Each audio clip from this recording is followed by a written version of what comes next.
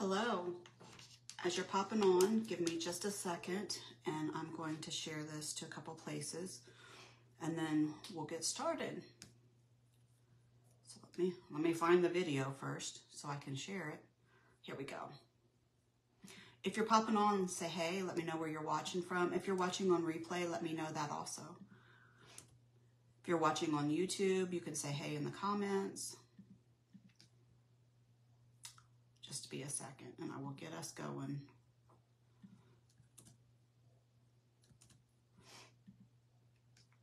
I just got home from the gym, my husband and I. So I'm a little tired, but we're doing good. Okay, so what I wanted to do is, I really didn't have an agenda for these 3 days other than I want to fast and pray. And I felt like the Lord was leading me to pray for specific areas for each day. And then I felt like for the month of February, he gave me like a 29 days of prayer of specific focus for that. And I think the fasting will be a great jump start to jump us over into February. But for these 3 days, the focus for day one is about surrender and repentance. And I kind of want to just share from my heart some things that he's been showing me probably really the last couple years. And I didn't have an agenda for tonight, and I wasn't even sure if I was just going to jump on and pray or if I was going to say anything other than that. And I've just been praying today, Lord, show me what you want me to share. And so I kind of just want to take you on the journey that I've been on and some places that he's taken me and some things that he's laid on my heart. I don't know what all of it means yet. I don't know where it's all going. Some of it I do, some of it I don't. Whenever we are in this journey with God, there's times that he reveals something to us and we immediately know what it means and for what season it's for and what we're supposed to do with it. Other times we just have to sit back and observe and wait until he shows us exactly what it is he wants us to do with it. So I'm not going to put time frames to this because if you follow me at all, I'm so bad. I could say yesterday and it was actually 6 months ago. But I know over the past couple years, I went through deliverance in May 2020. And that radically changed my life. I am like a brand new person. Sometimes I look at myself and I don't even recognize who God is changing me into versus who I was. I was so bound and I was so tormented. And I also was rebellious. If you'd asked me back then, was I a rebellious person? I would have said, oh no, I love God and I'm serving God. Which I did love him, but I wasn't totally submitted to him. There was many areas of my life I was not submitted. I had not surrendered my past because I couldn't get over it. I hadn't surrendered my future because I was scared of my future. I was scared of what was going to happen to me. I was scared of never getting better. I was scared of if God was going to protect me. I was wrapped in fear. So I definitely wasn't surrendering my future. I was not surrendering my attitude. I was not crucifying my flesh. I was not walking in the fruit of the Spirit. So there were so many areas that were not okay and were not healthy. And so it's been a journey of really walking in surrender to God and saying, okay, God, what does that look like? What does that mean? Even though I got saved at 18 and I loved God, I did not really start looking at surrender until 2020 as far as what I needed to do, what that meant.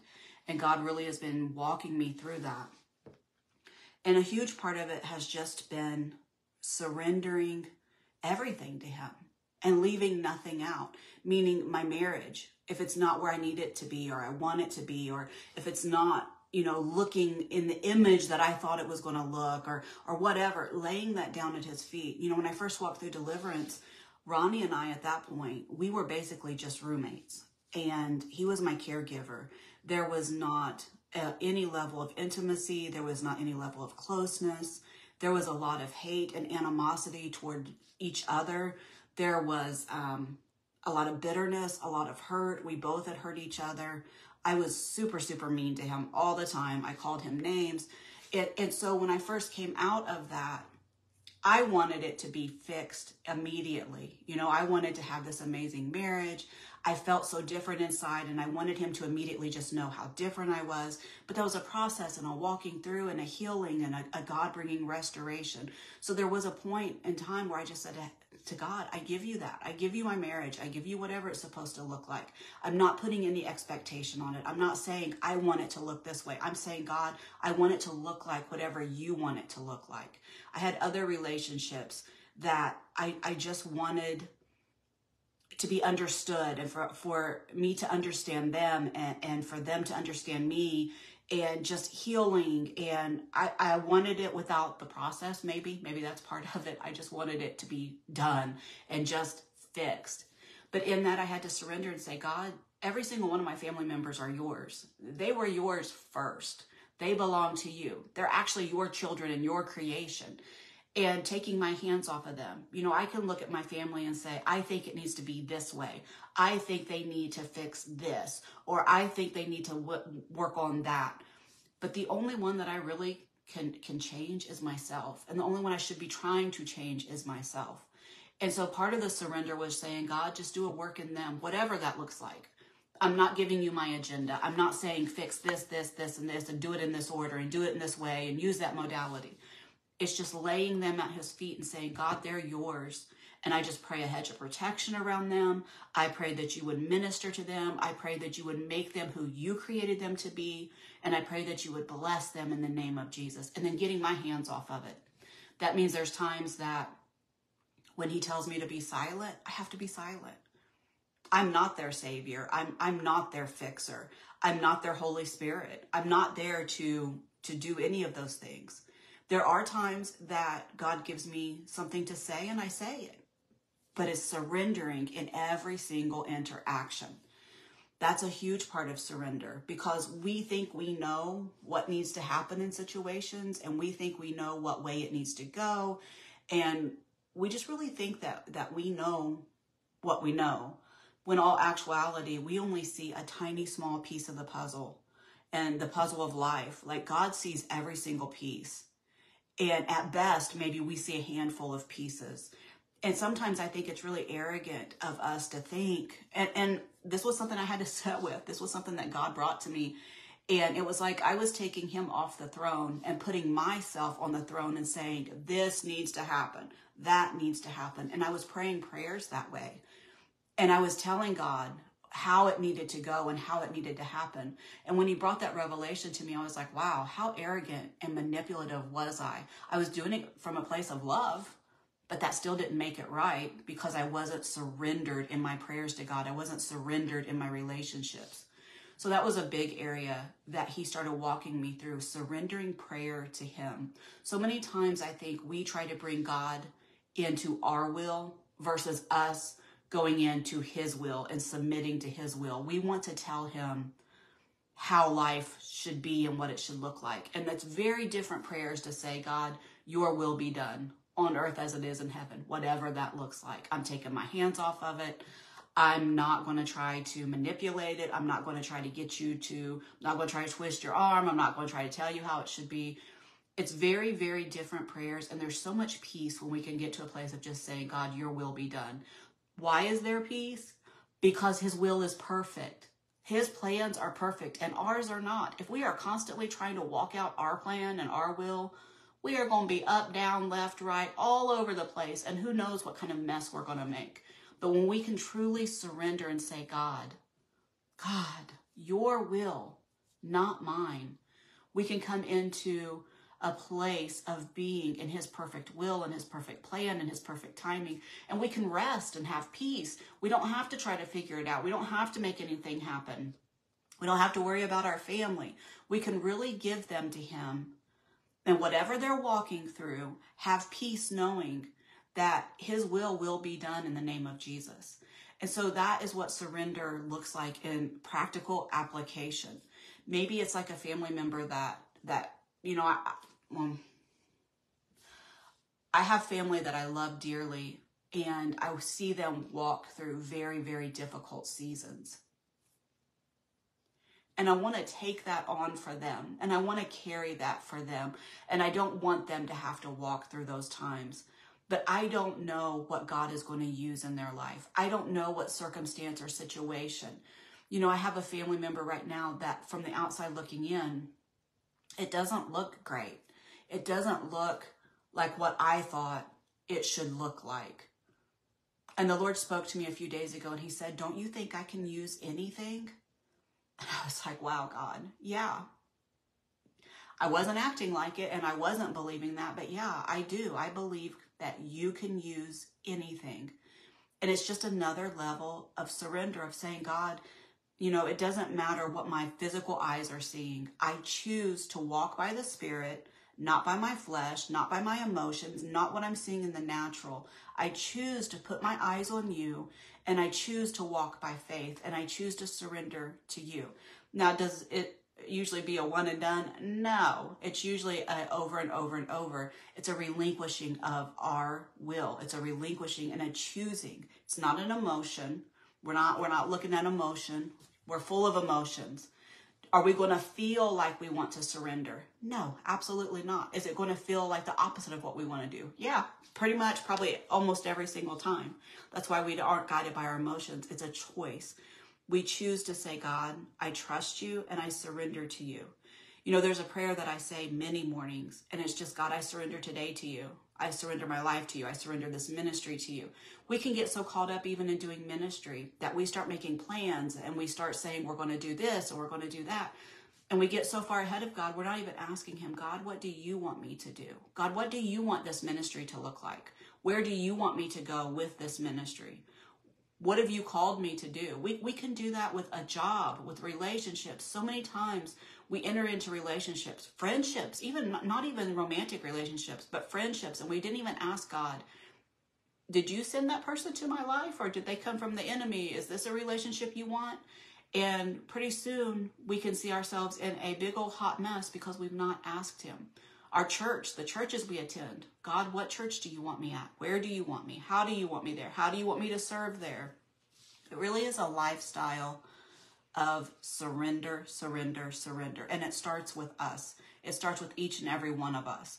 That to me is foundational to any type of change. It's foundational to, you know, in many churches, we hear about revival and God pouring out his Spirit and such anticipation. But I think before we experience God's blessing and God's favor and God's mercy and God's grace outpouring, like overtaking us, surrender is foundational. You know, I started reading, I don't even know when this was. It started standing out to me the last read through that I was doing of the Bible. So probably it would have been, I'm in the New Testament, or Old Testament again, but it happened in 2023. So as I was reading through, I kept catching every single time God said, if you do this, I will bless you. And he was talking to the children of Israel. He was talking to his children that he pulled out, and he created this group of people to be his. They were his children. And he kept telling them, if you obey me, go into the Old Testament and look how many times he talks about that. If you obey me, I will bless you. If you obey me, I will not, I will keep my hand on you. I will keep you safe. You will experience my favor. But what is the flip side of that? Like the flip side is what happened to the Egyptians, what happened in the plagues, what happened every time the children of Israel stepped outside of of obeying God. Look what happened to them every single time. And yet in America and in our world and in our churches, we've lost that knowledge of if we obey God, if we follow his commands, if we do what he says to do, if we walk in obedience, comes his blessing. We want the blessing. We're all about his blessings. We're all about his grace. We're all about his mercy. And we've kind of set aside that if we obey him, and he's really been standing out to me that that's not changed. He is the God of yesterday, today, and forever. He's the same. He's unchanging. He wants us to obey him. That was his one thing over and over and over in the Old Testament. Obey me, obey me, obey me. He wants children that will obey him. He is a good and loving parent. And everything that he does is to bring us back to obedience. So in my opinion, the place to start in everything is in surrender. Every area of our life, surrender and obey. To me, the two go hand in hand. If you're surrendered to God, you're going to be obeying him. So to me, I use them interchangeably. Surrender, obey, surrender, obey.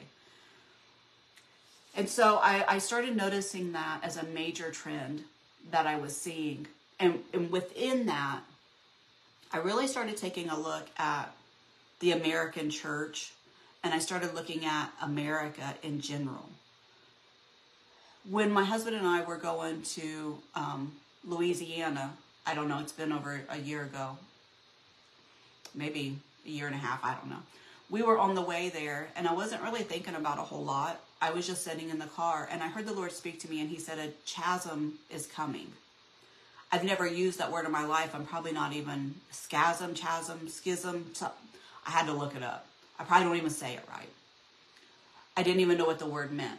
But when he said it was coming, I knew it was like a split and a divide because of what he said. He said there's going to be two groups in the church. One group is going to be the ones who feel like that they're doing everything right, but they're really not serving him. They're not living a surrendered life. They're not living a biblical life. They are doing everything contrary to the word of God, but they're a Christian in label only. And then there will be the other group, who is the group that is living biblical lives and who's really seeking him, and they want to live a surrendered life and they want to follow him. And there's going to be a huge divide between the two groups. And that group is going to be attacking the group that really wants to follow after God. And that's where a lot of the infighting is going to be coming from. That's where a lot of the divide is coming from. And that's where a lot of the just really nasty attacks. So I looked up that word to see. I'm like, I don't even know what it means. I'm sure I don't even say it right with my southern accent and my pronunciation. So I looked it up, and it had two definitions. One was, and if I remember, it was like when the earth splits. Like, you know how sometimes you will see the ground, it's just split like in two, and like you can look down and you can see like it's a big crack. That's one. And the other is a big, massive divide in ideology, thoughts, and viewpoints. And so whenever he gave me that and I looked that up, I had already started seeing a lot of that. I had already been noticing how on social media that Christians eat each other alive, and how that we are worse than the world in a lot of ways. We name call. We are so hateful, and it's not even over, most of the time, it's not even over salvation issues. It's over what translation of the Bible do you read? Or, you know, do you believe this or do you believe that? It's not even salvation issues. And the lack of respect for each other, the lack of love. You know, I think about love in the Bible, the definition of love. Love is patient, love is kind, love is enduring. And sorry, every time I put my thumb up, I forget that little bubble goes up on the video. It doesn't look anything like that. It looks hateful, it looks nasty, it looks ugly, it looks like you're going to believe my way because no other way is better. It looks unteachable. It looks like a bunch of demons tearing themselves apart through the church is exactly what it looks like. And I see what it looks like to me, and I'm a Christian, and I love God, and I love God's people, and I love God's church. And I know how it makes me feel. So I wonder what it makes the world feel like when they see us all over social media acting that way with each other. What do they think about us? Why would they ever want anything that we have? Why would they ever want to reach out to one of us? Why would they ever want to step inside a church house? We're worse than they are in many ways, and that's the church. So then I started looking at more. And more things just started being highlighted to me, like the condition of today's contemporary church. And I'm not talking about any one denomination. I'm not talking about any one church. I'm talking about the church as a whole. And I just started seeing all of these stories. And I mean, I know the stories have always been there, but it's like the Lord was just really highlighting it because it became a burden that I prayed about a lot.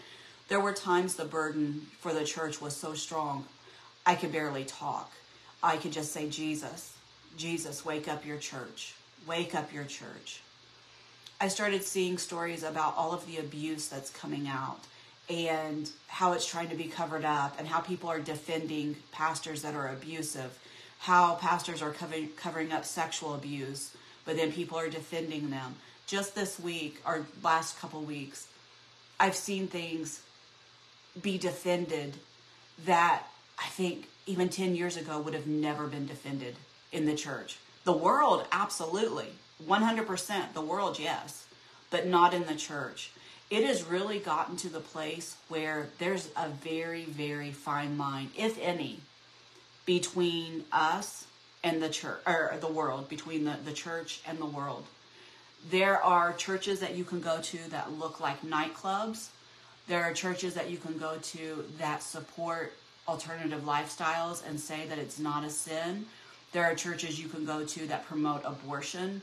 There are churches that you can go to that the pastors are mega churches, and they are steeped in scandal. And it's come out places where they've been and places that they've visited that a pastor or a man of God has no place being. There are mega churches where they are supporting music that is about everything that is ungodly. And yet the church says, it's okay. We're not supposed to judge. We're not supposed to look at that. We're not supposed to call them out. Everything is about grace. Everything is about mercy. The church is in trouble in many ways. I'm not saying the whole thing. God will always have a remnant, and he will always have people that are praying and that are seeking him and that love him and that are in his word. But I'm talking about the globe, like the big, I was going to say global, but I don't know what's going on in other nations. I know what's going on in America. That's usually what I follow, is what's going on here because I live here. When the world can't tell us apart, there's an issue. And then I start thinking about all the people that are in those congregations, and they are birthing Christians out of these congregations, that they're never taught what holy living is, and they're never taught about a real relationship with God, and they're never taught what the Bible means and what obedience to God means, like what it really means to obey God. That's where you hear messages like follow your heart, do what's in your heart, do what feels right. God is full of love, so no matter what you do, he's just going to love you. I've even seen things where it's like, well, God winks at that. God thinks it's funny. God thinks it's cute. That is not the God of the Bible. I don't see one scripture that supports that God thinks sin is cute. I see scriptures that say God hates sin. He hates sin. He's still the same God that he's always been. So all of these things have been stirring in my heart. I've been seeing these things, I've been watching these things, and I'm like, okay, God, what are we supposed to do? And what I hear over and over and over is wake up. It is time for his people to wake up. We have been in a slumber. We have had our head in the sand.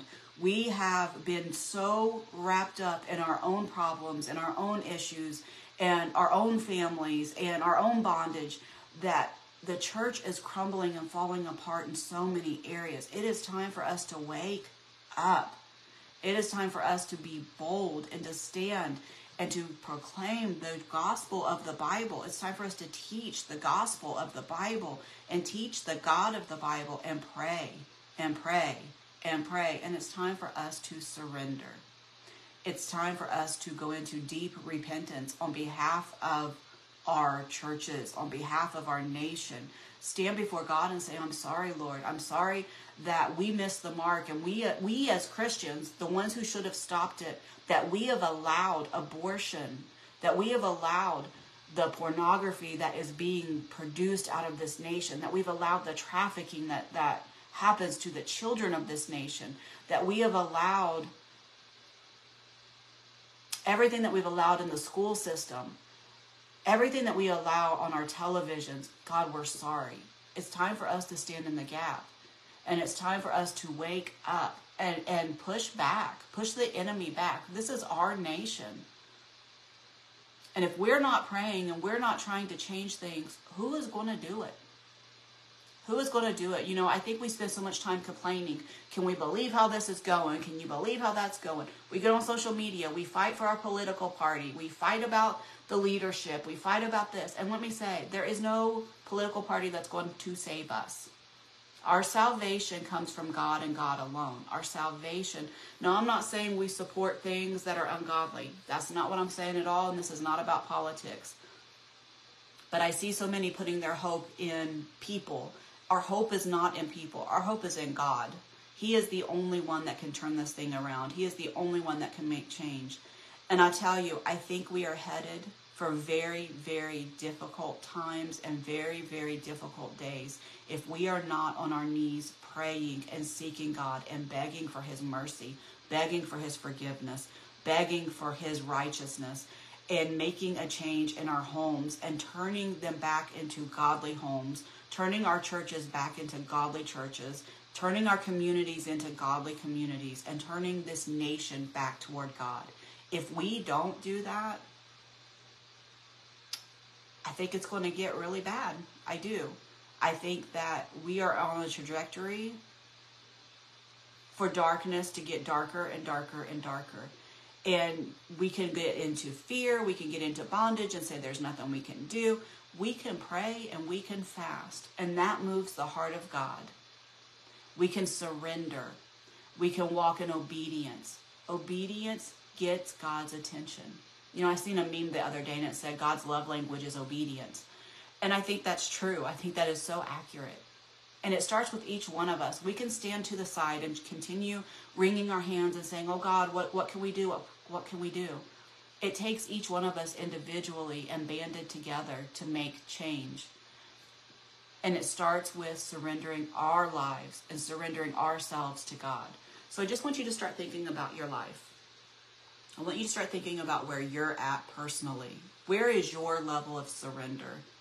What are the things in your life? Because we all have them. We are none of us perfect. None of us are Jesus. It would be nice if we could get to that level and just stay there and never have a worry in the world, but it's not like that. Our flesh fights it. The demonic fights it. Everything fights against surrender. I did a whole video on Facebook, or I'm sorry, on YouTube about surrender. If you guys want it, let me know. I'll post it. It's not easy. It is a process, and it is a choice, and it is working at it. But what area in your life have you not surrendered to God? Is it fear of the future?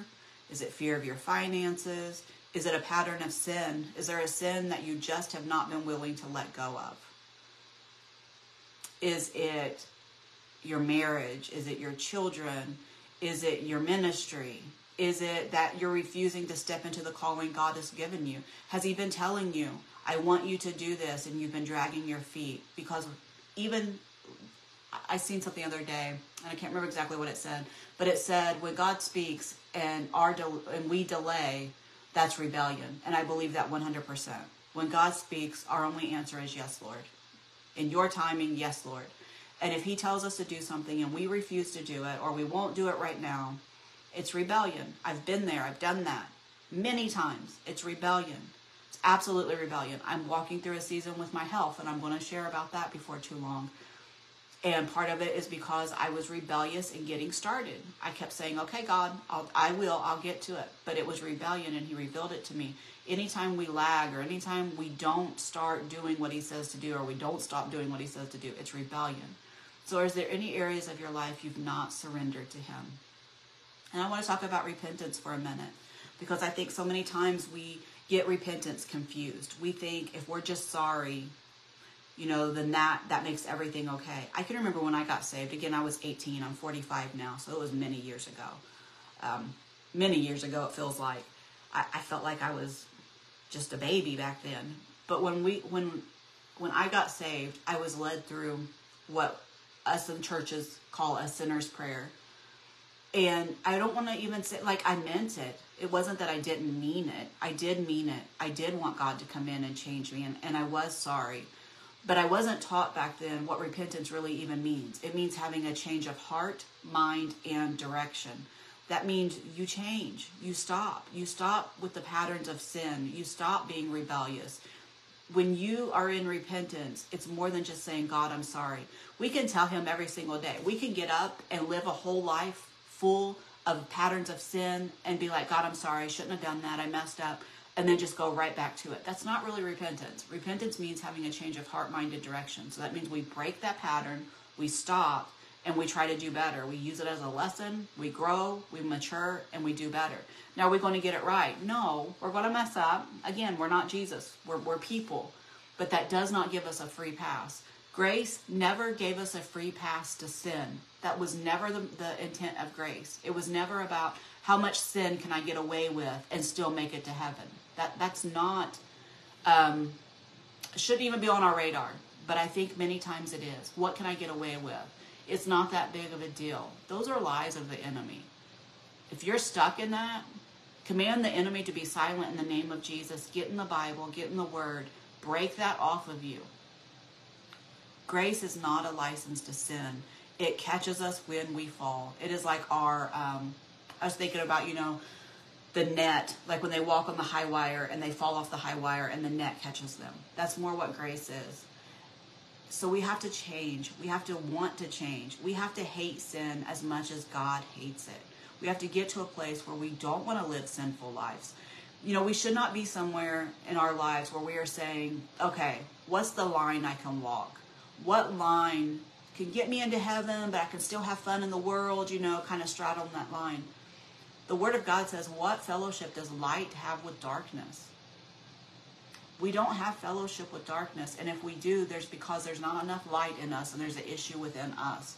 So I want to encourage you, start looking at areas of your life that needs repentance, areas that need surrender. Start with you. Don't start trying to fix everybody in your house. Don't start trying to fix your church. Don't start trying to fix your community. Start with you. It always, always, always starts with us. I posted something the other day, and a friend of mine said, that stomped on my toes. That's an old church saying. If the pastor's preaching and you feel conviction, oh, he stomped on my toes. And I said, my toes stay stomped off. Like my toes stay stomped, because there's always something to work on in us. And I'm not talking about being critical about ourselves and all beating ourselves up, but I'm talking about looking more like Jesus, looking more like Him, striving to look more like Him, striving to be more like Him. That should be our goal. That should be what we're trying to attain and what we're trying to reach. Try and think if there's anything else I want to say tonight. I definitely want to pray with everybody. I hope the fast is going well for you guys. Fasting is not easy. It's not a fun thing. It's not like, woohoo, we get to fast. Or at least I don't feel that way about it. I would love to say I do. It's definitely hard, but it's well worth it. And it brings our flesh into submission. It brings it to submission to God. And so I want to encourage you to make fasting a regular part of your life. Be consistent with it. So I just want to pray with you guys. If you're watching this on replay or you're watching it now, I want you to pray too. Whenever I pray, I always try to be led by the Holy Spirit. I never want to pray my words. There's a lot of things that I see that I think need to happen, but I don't care what I think needs to happen. I want to pray the perfect will of God. And I'm not saying I always get it right. I'm not saying that I'm always in a place where I'm listening like I should be, or I'm following exactly as I should be. But in prayer, I always, always, always try to be led by the Holy Spirit in exactly what to pray.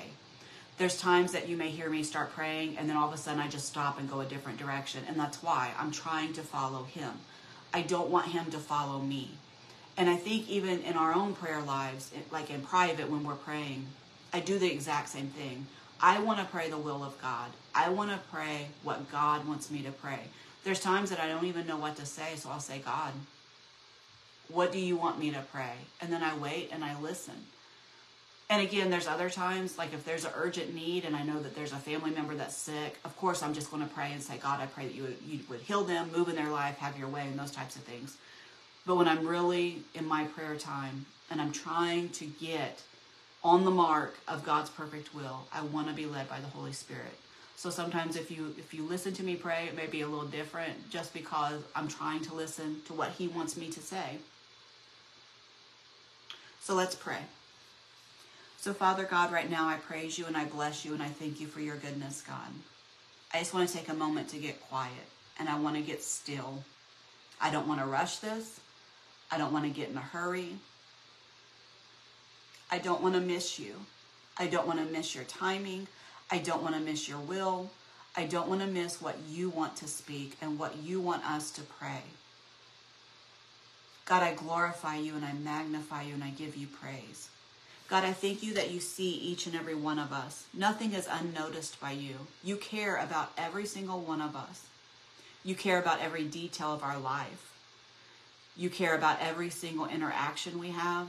And you are such a personable God. You're so individual.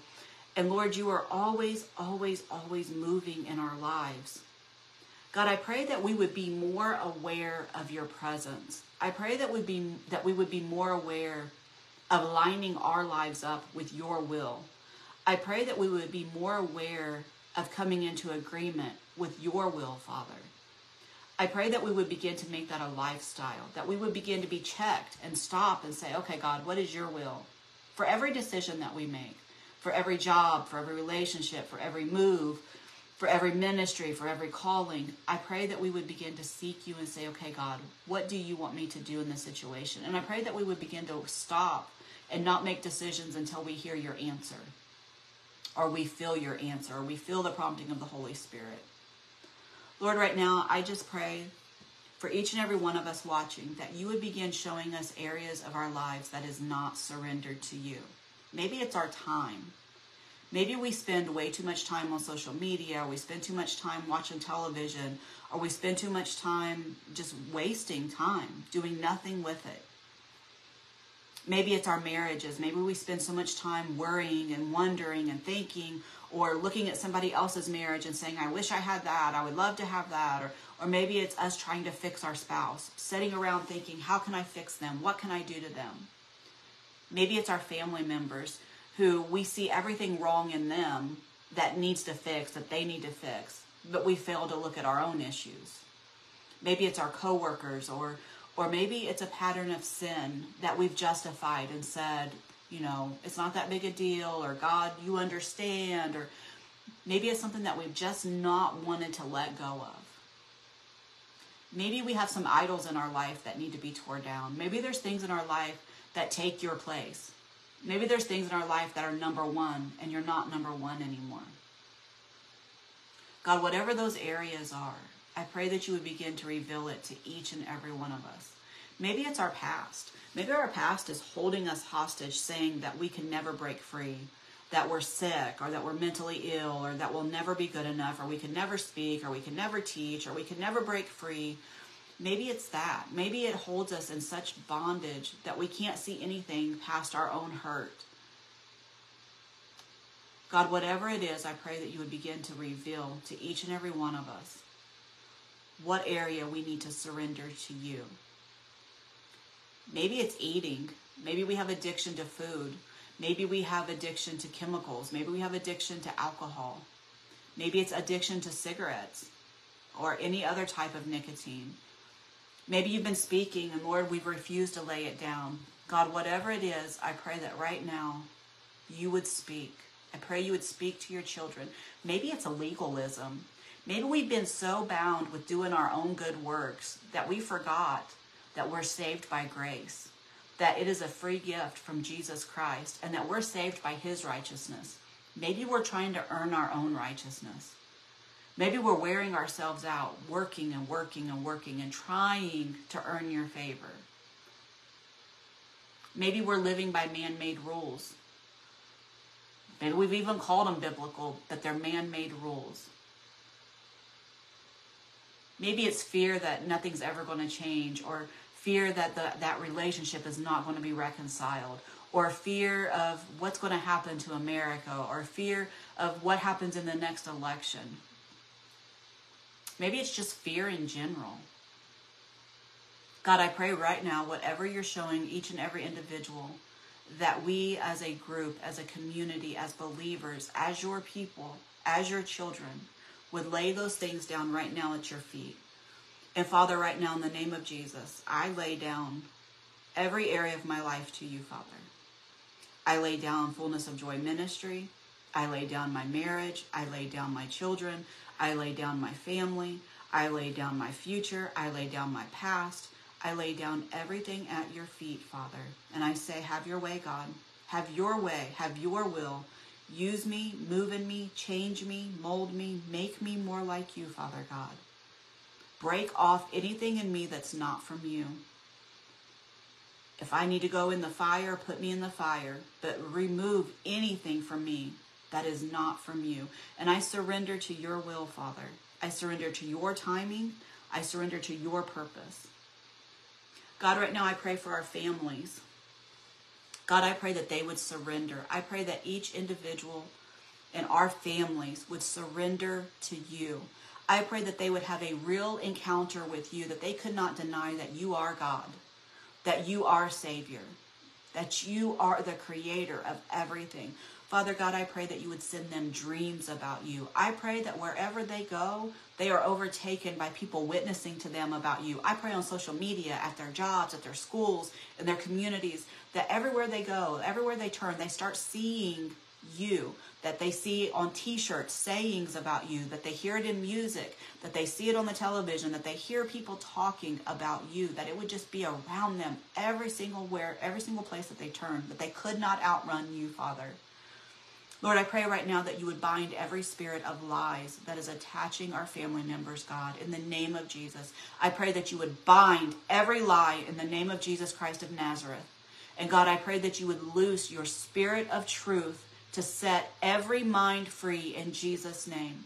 Your word says we will know the truth and the truth will set us free. So God, right now I pray that your truth would go out and set our family members free, Father God. The ones that are in bondage, the ones that see no hope, the ones that are so far from you, the ones that have drifted, the ones that's never been with you. Every single prodigal, I pray that you would go into the pig pen and loose your spirit of truth to wake them up in the name of Jesus.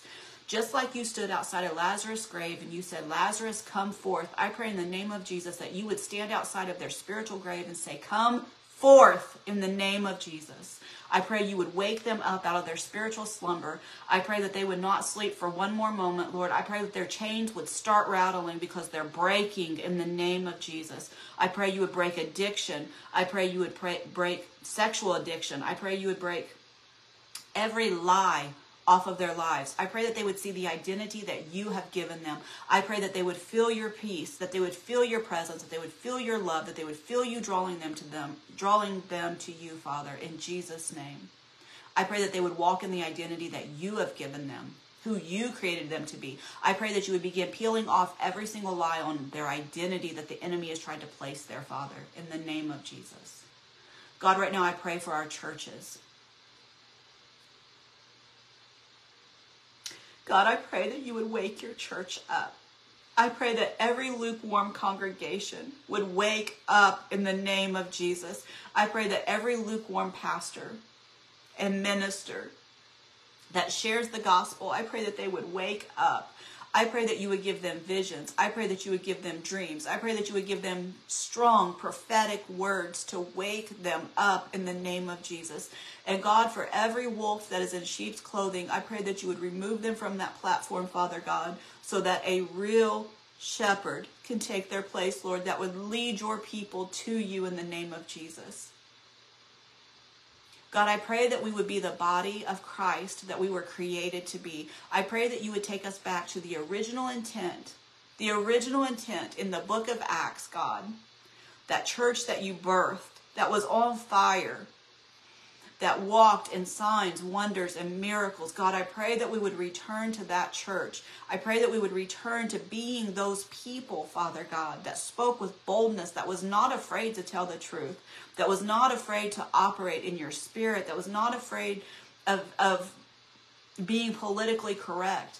Father God, I pray that you would loose your spirit of truth to set us free from every deception, every lie, every unclean spirit, every unclean spirit, God, that has infiltrated your church. I pray that we would recognize it for what it is in the name of Jesus. Everyone that is hiding, every lie of deception, I pray that you would uncover in the name of Jesus. I pray that we would walk in discernment so that we would know what is of you and what is not of you, Father God. I pray that we would stop accepting stuff as godly just because they say it's godly. But Lord, that we would line it up with your word and say, does it line up? And that we would walk in discernment. And if it's not from you, that we would separate from it immediately in the name of Jesus. God, I pray for our country. God, I pray that you would forgive us for the things that we've allowed to happen in the United States. God, I pray that you would forgive us for allowing abortion to continue. God, I pray that you would forgive us for allowing the sexual sin that runs rampant, the sexual sin that we normalize every single day. God, I pray that you would forgive us for that. God, I pray that you would forgive us for how we have kicked you out of the schools and out of the judicial system. God, I pray that you would forgive us for turning our back on you. God, right now we stand in the gap and we repent on behalf of our nation and say, God, forgive us. God, forgive us. Lord, I stand for personal repentance, and I stand for repentance in the church, and I stand for repentance in this nation. And God, I say, forgive us. Forgive me for not doing my part, God. There were many times I was not doing my part. And I repent for that, Father God, and I pray that you would forgive each and every one of us. God, forgive us. Cleanse us from unrighteousness. Lord, we humble ourselves now, and we pray that you would hear us and that you would heal our land, Father God, that you would heal our nation, God, that we would turn back to be the people of God you created us to be, Lord. I pray right now, Lord, in closing, that you would touch each heart and give each one of us direction. God, you have purpose and plan for each and every one of us. You have specific plans. You have specific assignments. You have desires that you want each one of us to walk in. And God, I pray that you would reveal that now. I pray that you would begin revealing that we would be who you created us to be, and that we would each and every one answer the call that you've placed on us. In the name of Jesus. Anything else? Lord, I just pray that you would release your peace upon your people. God, we're going through times that if we look too much to the news or we look too much to social media, that fear is trying to just overtake us. God, I pray that you would raise up a standard against the spirit of fear. And I pray that you would release your peace. Father, I pray that you would bind fear and loose your peace amongst your people, Father God. We should be the ones that the world can turn to and that can find your peace. But God, so many of us are bound by fear ourselves. God, I pray that you would set your children free from the spirit of fear and loose your peace upon your children, Father. That we would walk in your peace knowing that no matter what happens, you are God. You are in control. Nothing takes you by surprise. You are God. Father, right now I give you all the praise and all the glory. In the name of Jesus, I pray all of these things. Amen. Okay, everybody. I have no idea if I will just be praying tomorrow or if I will be sharing anything. I don't know exactly what time I will pop on tomorrow. It will just be when I can get time in my schedule. And I plan on going live every day, at least to pray. Maybe other things, depends on how the Lord leads. For the month of February, I plan on every day at least posting scriptures or prayers or going live. I'm going to do something every single day for all 29 days of February, or 29 days of prayer. If you have not signed up for that yet, I will put the link in the comments for the event in this live video so you guys can click going. Appreciate your guys' participation. I think prayer is our biggest weapon, and I think it's so underutilized. And no matter where we're at in life, no matter what we're facing, prayer is one thing we can all do. And I think it's many times the one thing that we kind of overlook. And we need to get back to being people of prayer. Very much simplicity, the simplicity of biblical disciplines, reading the Bible and praying. So I love you all. You guys have a blessed evening, and we'll talk soon. If you need anything, message me. My inbox is always open. You can comment on this wherever you're watching it. Be blessed, y'all.